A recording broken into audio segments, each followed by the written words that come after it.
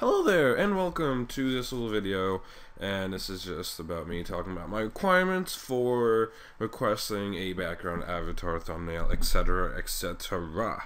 Now, let's get on with the banners and the avatars, okay?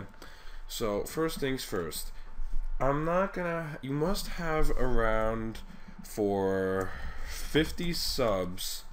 That's the beginning requirement. If you have around 50 subs, and I see that you are working hard on your channel, I will gladly make your background and or avatar, whatever you need, because I'm not gonna have a small channel just say, oh, I need a good graphics background, or whatever it may be, and then they quit a week later because they think YouTube is stupid or they just think it's boring. I don't want to make backgrounds for nothing. I want to see that you are gonna commit to your channel by posting at least every other day and show me that you actually want a background for people to see. The purpose of a background is to either give out information or let people see it. So that is for that. Now, the obvious one, well, not obvious one, I shouldn't say, the one that I'm most definitely going to do is have 100 plus subs. So, if you have 100 plus subs, I don't know why I changed the text, I guess it didn't have that. If you have 100 plus subs, I'll be so glad to make your background, avatar, thumbnails, whatever you need. Just go ahead and ask me. You should add me on Skype always, because I always use Skype. It's easy and fast to contact with you, and it's just so much better. Oh, I did that wrong. So go ahead and add me on Skype. My Skype name is SlyDK100. DK stands for Death Knight. But when I used to play World of Warcraft, Death Knights was a class, and Sly, I put that in front of every name: Sly Mage, Sly Death Knight, Sly Hunter, etc.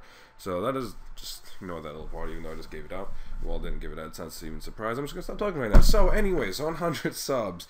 Be gladly to do that for you. Now, another requirement is if you're partnered with someone, you must give me a voice shout out.